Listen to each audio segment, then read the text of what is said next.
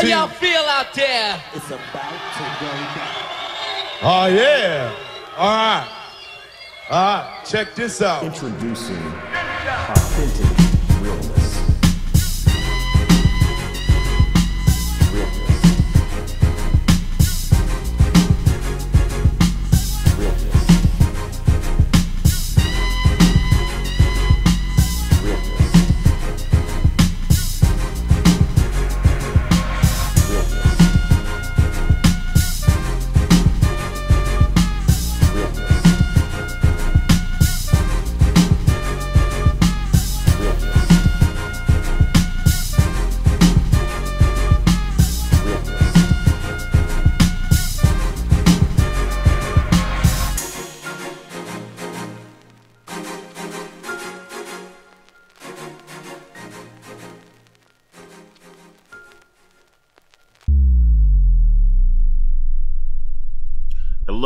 Hello, and hello again. We're back, everyone.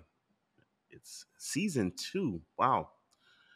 Seems like this year is really flying. I can't speak for anybody else, but I thought the year just came in, and here we are already operating near mid-year, because by the time you all hear this, we will be in July.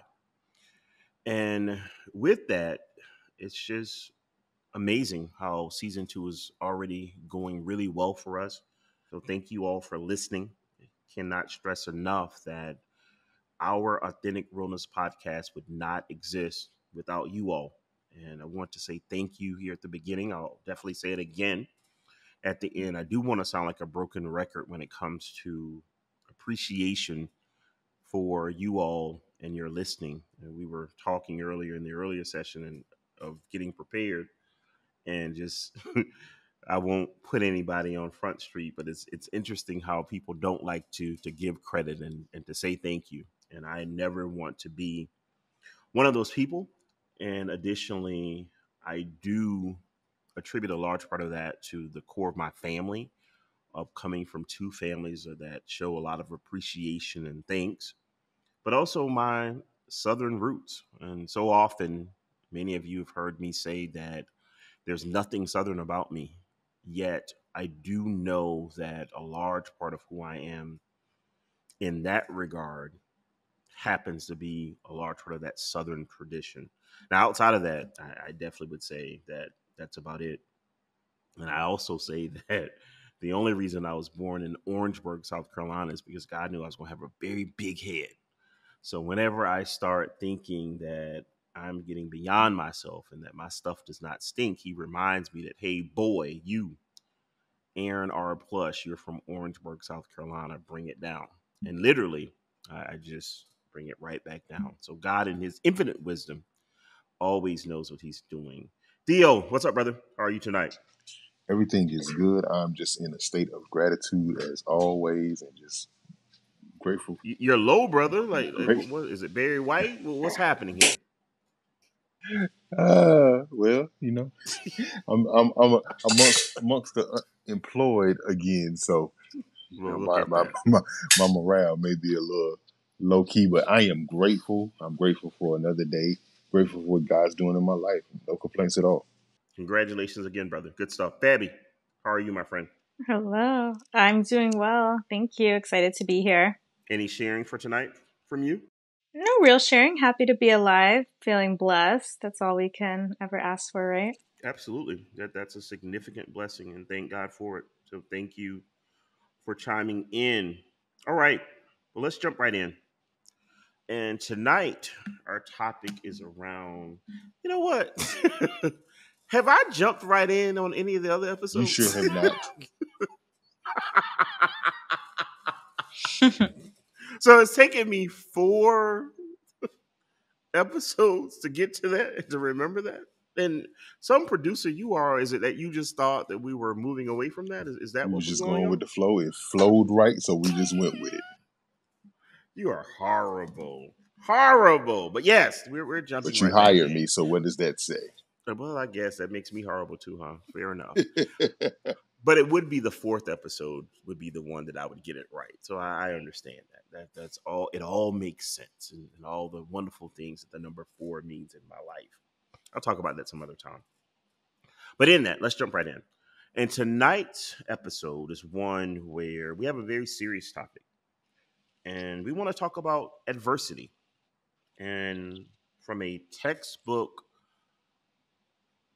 dictionary vantage point, we're talking definition of adversity from the vantage point of difficulties and or misfortune. And even one of the examples that's given here from the dictionary, it talks about resilience in the face of adversity, or she or he overcame many adversities. And what really brought this to mind for me, and certainly I hope that you all have identified that a large part of the topics that we have for this podcast, our Authentic Realness Podcast ARP, is one governed by God. And ultimately, God is constantly giving me the topics for these sessions. The other thing is a large part of it is through lived experiences. It's about what's happening in life, what's on my mind, what are some of the discussions that I've had in recent times, what are some of the things that I'm seeing on LinkedIn, what are some of the things that I'm seeing in the news, what are some of the things that I'm just seeing in general, what are people talking about, friendship circle, people at work, various other folks. And what I'm finding is that at some point or another, there's adversity that we all have experienced in our lives. Many of us, as we're listening to this episode right now, may very well be experiencing our most difficult life adversity up to this point.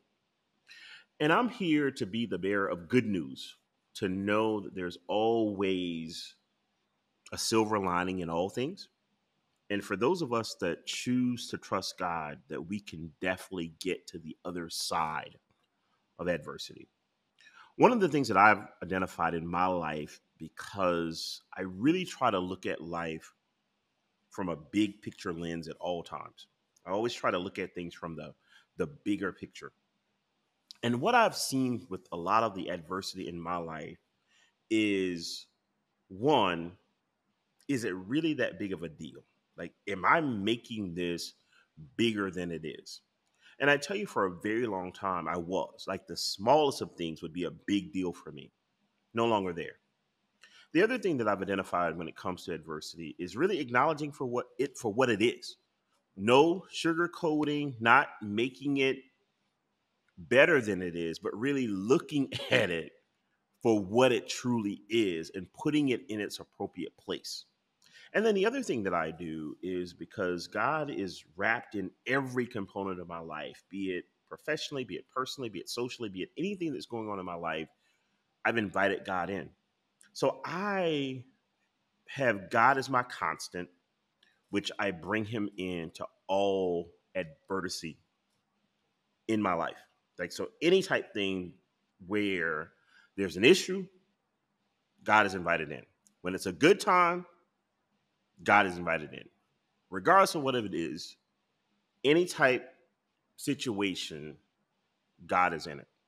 So that's the big picture painting, bringing in both Faby and Theo to talk about this. And then we're going to more so move into me from a corporate perspective, for me as a consultant, to be able to show those parallels of how I've been able to get through adversity in the workplace, me as a consultant, me in my life.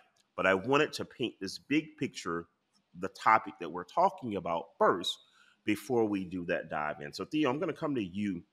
And when I shared this topic with you all last week, because one of the things that we've been really focusing on, and I shared this with you all before, is preparation. We know that preparation is key. So I've committed to making sure that the team is aware of what the topics are in advance, to get their thoughts around what they want to say, what they want to talk about, so that we all can be in tune with the discussion without it being scripted. So Theo, when I sent this topic of adversity to you, what was the first thing that came to mind? Life is hard but fair. Okay, say that again. Life is hard but fair. Okay. You know, a lot of times we go through life and it's easy to get on a pity party because it's Okay. like, woe is me Okay. type thing. But if you keep living, you understand that even in adversity, everything works works together. Like there's a cause and effect for everything, and there's a reason, a rhyme or reason why things happen the way they happen. So it actually, just thinking about the idea of adversity, it changed my approach to when things happen, when adverse situations happen. Like I shared something that happened at work earlier today with you before we actually started recording. It's Sure. like, even though that happened, there was a lesson in it. So Sure. it wasn't so much an adverse situation. It was just a learning experience per se. So just thinking of that word and looking back at situations, it's changed my perspective in how I go about things and how I view things. But is life really fair? I'm really going to challenge you on that one. No, it really ain't. Okay. I mean, but it's based on how you look at it. Okay. I would You say can, God is fair, but I definitely wouldn't say that life is yeah. fair. Huh? I'll take that. I'll Yeah. take that. And I'm just putting it out there because that caught me when you said that, because I'm so used to people saying that things aren't. My trainer tells me all the time life isn't fair, because for those who I haven't shared this with, so I have this big party every 5 years, one coming up January 2025, and yeah, like I'm in the gym hitting it hard. I'm not trying to get to a specific weight, but I'm definitely getting to a specific look. And certain folks will be able to see that look. For those folks who've been invited, I'm excited. We're going to have a great time. But in this working out thing, I have this tyrant of a trainer who's amazing, but he's a tyrant. And he constantly tells me when I don't want to do stuff, and when I say I'm not doing that, or I don't like this and I hate this, he constantly says, well, life ain't fair. And it's almost like that's a broken record in my ear. And in that, to your point, Theo, I do look at that as a level of adversity, but I also overcome it because I know that there's an end result that I'm working toward. But I do agree with him. Like, this life thing isn't fair. It's all about how you decide and choose to respond to it. But the fairness of it is, I just don't see it. But go ahead. That was it for me. I'm really just in a place of changing the way I view certain Sure. situations, and it is really helping my perspective, because it's easy to go down the rabbit hole when you look at a situation that's adverse. Oh, absolutely. When you look at, I'm not being treated right, or I feel like it should have went a different way. When you get stuck in that, Yeah. it's going to affect other areas of your life. So The I'm really woe just is me, folks, Yep, is what that's I it. call it. Mm-hmm. Got it. Okay. Fair. Faby, what about you? When I first presented this topic and said, hey, we're going to be talking about adversity, what came to mind? For me, it's that it's constant, meaning that as long as you're living, I feel like you're just going to be experiencing adversity. Sure. And so it's how are you going to react to Sure. it? For me, I tend to get very stressed out, and that leads to me getting anxious and having anxiety. And so what helps me whenever I'm experiencing that is to really take a step back Okay. and kind of walk myself through what I'm feeling, Sure. why I'm feeling this way, and kind of walk myself through different steps to allow me to hopefully be able to overcome that. But as Theo mentioned, I do feel like every time you face adversity, I try to look at like, what is this trying to teach me? Mm-hmm. Maybe it's patience, maybe it's understanding, Mm-hmm. maybe it's how to solve an issue, Yeah. et cetera, et cetera. And so I think for me, it's just something that you're going to constantly experience. And so really understanding when you're facing it and how to deal with it. Yeah. And it sounds like, Faby, that a large part of your processing may be some therapy type techniques that other folks could adopt for their lives as well. Am I correct there? Oh, yeah, absolutely. That's stuff that I've learned from my therapist, is really being able to kind of talk yourself through like what you're feeling. Allow yourself to feel it, first of all. Yeah. Talk yourself through like really like what are you feeling? Why are you feeling that way? Why are you reacting to it? Sure. And then trying to understand like how you're able to like move past it. Sure. Which really boils down to a lowest common denominator of being honest with self. Yeah, Yeah. absolutely. Great. Good stuff. Good stuff. Well, thank you both for helping to frame this whole conversation on adversity. For me, I'm going to look at me as a consultant, because we can go back to the days before I decided to officially launch myself as a consultant. And a large part of the adversity there was just even in my mind of, I had this thought in my mind where I would have left my immediate past former employer that I was with, that moved me to South Florida actually from 2017 Was it until 22, Faby, or 21? I want to say 21. Okay. So in that Mm-hmm. timeline, my thought would be that I would leave that role, move to a C-suite role, and then retire as a consultant. And so after leaving that employer, God was like, no, you're going to do this consulting thing now. Mm-hmm. And you're going to formulate yourself and get that energy under you to be a consultant. Now, ultimately, I may very well allow you to move into a C-suite role and then move to consulting and retire in this space. Yet I had the arrangement of how God had it ordained mixed up. Now, in that, where the adversity it was an internal one of fighting myself in, oh no, God, it's too early. I'm not supposed to be doing this yet. So I had to overcome me. And for a lot of people, you're probably thinking like, wow, I've never thought about internal adversity. It's a real thing. And I tell you all that so often, many of us like to talk about the enemy and that the enemy is doing something. The enemy is causing this adversity for my life and all those type things. And a lot of times it really isn't the enemy, it's the inner me. And when I had that revelation of the inner me that I had to get over as being the adversity in my life, it allowed me to move forward with becoming a consultant. Now, the hallelujah moment in that is that I've seen significant success as a consultant, that these 8 services that I offer, God has blessed me immensely to be able to operate within them. He's allowed me to work with several companies. He's allowing me to work full time with the company right now, as well as affording me the opportunity to have clients on the outside of that just are not a conflict to the work that I'm doing day in and day out with quote unquote what's considered the full-time job. If I go back before now, when I think about adversity in the workplace, that's just limitless, if you will. There have just been so many life situations that I've learned throughout the course of my career.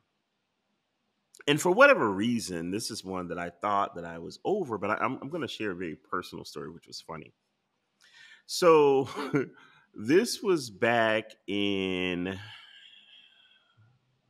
here about to date myself and I'm only 21. So nobody tries to do this math. This had to be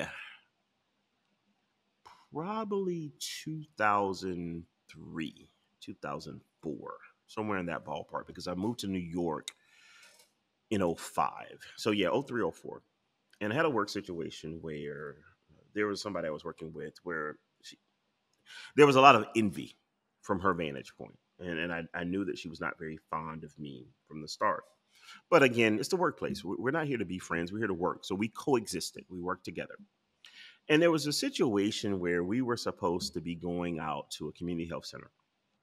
And I ended up oversleeping because we were supposed to meet out someplace publicly. We were going to drive separately.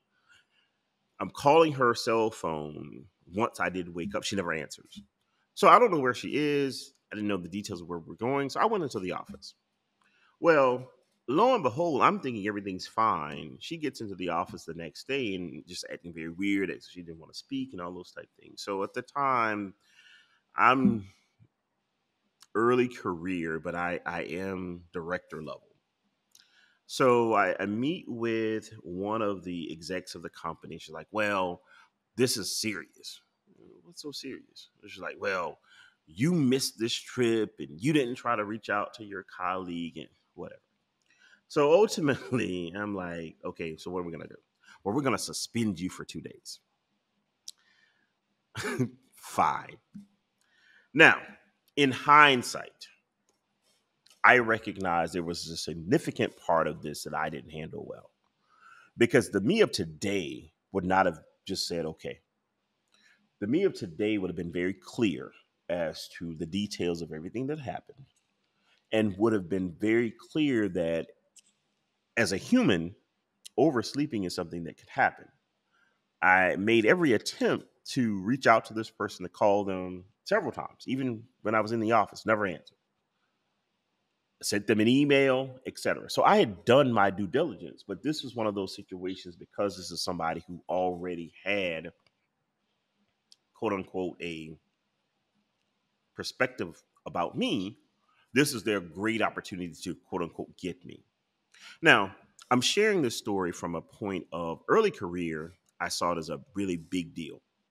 This point of career, I don't see it that way at all. I would have handled it differently. And I'm sure that had I really been the bold person that I am today to stand up for myself, the 2-day suspension likely would not have happened because there would have been a full explanation of what went on, why it went on, how it went on, and all of the details of the situation. But early career didn't know that that was something that I should have done. So in that, I just thank God for the level of, one, maturity and boldness and growth that he's allowed me to have throughout my career. And one of the biggest things that I can tell you all, that adversity in the workplace, in the corporate space, in my consulting world, goes back exactly to what you mentioned, Faby. And it's that honesty piece. It's that transparency piece. It's that when we are able to connect with humans, there's a level of empathy that we're able to share with each other. And it turns less about being a big deal and something that needs to be punitive. And it turns more into, okay, I get it. How do we acknowledge this for what it is, and how do we move it forward, rather than it being an us, them, a me against you type situation. So I share all of that, where I thank God for the opportunity to, one, have that situation of so long ago to be front of mind and reminded to me to be able to share in this environment. And the key takeaway that I would have as an encouragement to other consultants, to people in the workplace, etc., is to always know that in spite of how people might feel about you, your work always speaks for you. There's a significant need for you to be transparent and have the conversations. And even some of those conversations that are really uncomfortable and you don't necessarily feel like you have to justify yourself, you should. Because the truth and the reality is that my entire career, I've been amazing and phenomenal. What happens in that, though, is you constantly have people that are looking to throw darts at that amazing career trajectory, because it unfortunately turns into a level of envy. And it's like, okay, I have an opportunity to get you. Theo, Faby, I'm going to allow both of you to respond specifically to this story, and then we're going to move on. I don't know. It just trying to think of the best way to approach Just say it, sir. No, it's for me. This even just the topic of conversation is just really making me like self-reflect within myself. Sure. And how I go about things that per se don't happen, or the response is not the response I feel like I should have gotten, or the situation does not play out like I feel it should play out. Because the story you just told is very similar to the conversation I had with you prior to the call. Okay. So just hearing your perspective and hearing how you handle it, because for me, I'm the type of person that kind of let it go, and I'll handle it differently in the future. However, that piece about just approaching it and how you can tactfully say what you got to say and move on so that it doesn't happen again. Correct. It can spare you from a whole lot of domino pieces affecting you later on in the unnecessary workplace. Drama, because ultimately I'm only here to do a great job. That's it. Yeah. That's my only objective at work, to do a great job. Don't come with the drama. Don't come with the politics. Don't come with all the other ish that people like to have in their lives, where they want to pull it into yours and they want to make non-situations and issues into big adversity moments. And it's just so unnecessary. Have we lost? Hey. Yeah, there you are. I'm so sorry. My phone was frozen. No worries, but you're here now. And I was trying to press the button and I couldn't press the button. So I missed a little bit of what was said. Okay, no worries. We'll catch you up on the next story. So okay. All in all, Theo, definitely great points. Thank you for your response to it, and we will move forward. Now, for me as a consultant, and this will be our last example. I can tell you all beyond the adversity within myself of getting to the point of just launching myself as a consultant. One of the other things that I see as a level of adversity, and this one definitely includes me and others, is just those levels and humps of having to get to that point of acquiring clients, because it's not one of those situations where it's easy to acquire clients. Now, to my benefit, I have an amazing track record in history, which allows me to be positioned to a lot of different people, that my work really does speak for itself. But the adversity that I would say is that it really is tough to be able to navigate in the consulting space. And if someone tells you that it's not, they're lying. But the rewards on the other side of that adversity of knowing that, hey, I'm trying to win new business and I'm trying to grow my business, and I'm trying to work with new people, I've now spun that to being positive for me. That I see it as a challenge, that I see it as an opportunity where anyone that I approach, I'm easily able to talk to them about what I'm doing. And here's the key thing, and prayerfully, this will set somebody free. There's only one of two responses they can give me. Yes, I want to work with you, or no, I don't. And the good news is I'm not going to lose any sleep with either of those answers. So the hallelujah moment in all of this is that there's a level of confidence that you can build based upon the adversity that you're experiencing. And it goes back to a circular conversation of what we've been saying the entire time. So I conclude tonight's amazing episode with, it's all about how we choose to channel the energies that we're getting from the adversity, be it personal, professional, or any other level, and what we choose to do with it. Faby, I'll allow you to give your concluding thoughts for tonight as well. Yeah, I think that's great, Aaron. And when you were speaking, I actually thought of a question that I feel like some folks might be able to benefit from. Sure, And absolutely. so obviously, when you're consulting like with an organization versus you being on your own, kind of like how you are right now, Mm-hmm. and some of the services that you offer, there is a little bit more adversity that I feel like comes with that, right? And a little bit more reliance on you, right? Sure. Like you're the one supporting yourself. And Sure. so folks that might have some of that adversity, whether they're not able to secure clients or things fall through, how are they able to kind of deal with that, knowing that everything's relying on them, you know, having more clients? It's mindset, Faby. And Mm-hmm. certainly, I'm sure many people are like, I already knew he was going to say that. It really is. Because ultimately, what I've found is that when you have a gift and a special talent that you know is uniquely yours, Mm-hmm. God will make space for that gift, for that talent. But he expects for you to do your part. Mm-hmm. So the expectation of you doing your part is you don't have time to be depressed in bed with the cover over your head, like, oh my God, how am I going to pay my bills? Because I can tell you how you're not going to pay them is there. And as much as you may want to do that, you just have to keep pressing. You have to understand, and we can just even use some of the standard sales type things. Like literally, it's like a lot of people tell you, like, it's probably going to be about 20 no's before you get one yes. Mm-hmm. So we do that basic math, like, that's a lot. So it's really mindset, staying positive, being energetic in what you're doing, constantly fine tuning your craft, constantly getting better. Never feeling like, oh, I've reached the plateau and I've reached the Aaron Plush mountain of just being No, there's no such plateau. There is a constant need to fine tune what you do, continue to get better, continue to pivot, continue to do what you have to do to make it happen. And I can tell you that I'm a living testament to God honors faithfulness. Mm-hmm. So when you continue to grind, to thrive, to keep pushing, it will come. Mm-hmm. Now, is it going to be easy? No.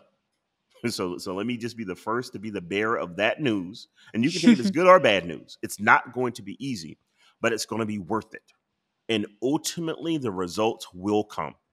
And what you'll find, the example that you used, Theo, before the call, like literally it turns into a domino effect, but it turns into a domino effect of goodness. Like once you get that first client, before you know it's going to be the second, the third, the fourth. And then before you know, it's like, wait a minute, I'm on my 50th client, Right. but I was ready to throw in the towel. So it's all about keeping that positive mindset, keep pushing, keep fine tuning your craft, just keep doing it. Because Right. it is about the activity. It's really about getting yourself out there. It's about, you and I talk about this all the time, Faby, about being in social circles and going to various networking type events and being unafraid to talk to everybody about what you do, your family, your friends, and everybody else, because what you will find is that those connections start turning into other connections that turn into other connections, which ultimately turn into business. Yep, absolutely. So I think that would be a great question. topic, like for one of our topics is the connecting and networking piece. Yeah, absolutely. And then any concluding thoughts for you? Great question, but any concluding thoughts from you in relation to adversity? Yeah, overall, like I said, I think it really is just something, like you said, it's all about your mindset, how you're willing to handle these situations as they come up. You know, are you going to, and it's okay to be down in the dumps for a little bit, but you have to keep going and you have to persevere. And so for me, it's just really taking it day by day. Moment by by just moment. Moment by moment, but just knowing there's always a lesson to be learned in every single moment that you face with adversity. Yeah. And the key thing is learning from it. That's key.